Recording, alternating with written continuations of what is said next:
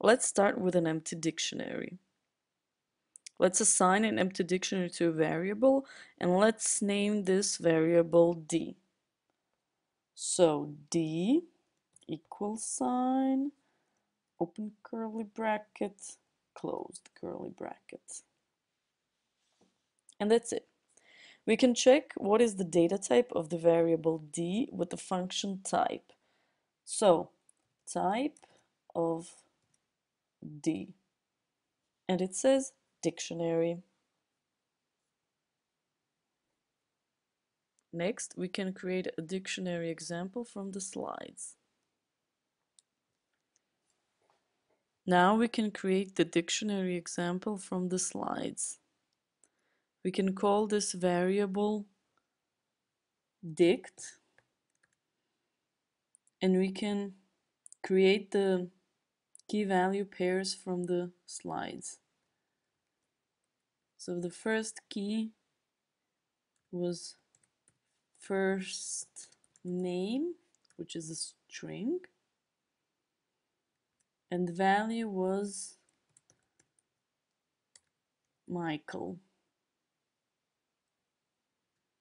also string.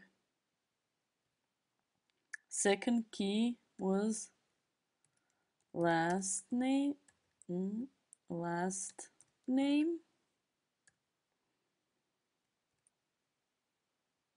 its value was Cleese. And the third key was birth year,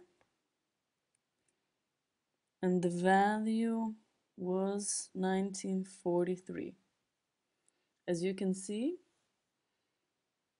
all the key value pairs are strings except the last value, the third value pair, 1943, which is an integer type. We can now check how big is our dictionary.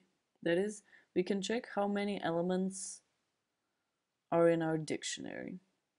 So we type print len of dict, and it returns 3.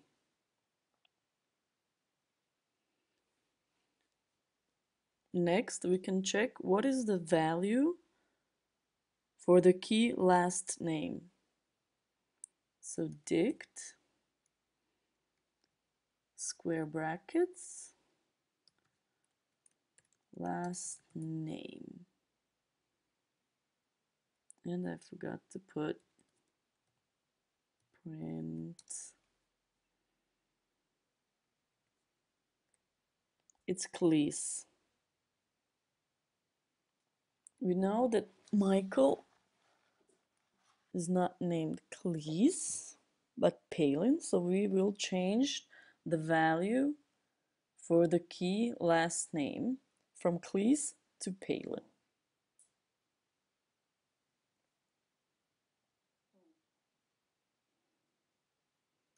Dict, square brackets, last name, and we're updating it to Palin.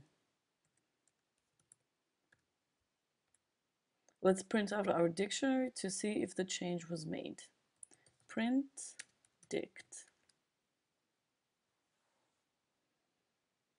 As you can see,